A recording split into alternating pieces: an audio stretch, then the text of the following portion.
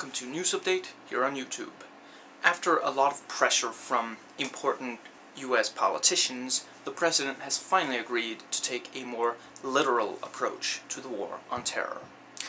As such, an aggressive campaign of, and I'm quoting here, teddy bears, hugs, and fairy tales has been put into motion.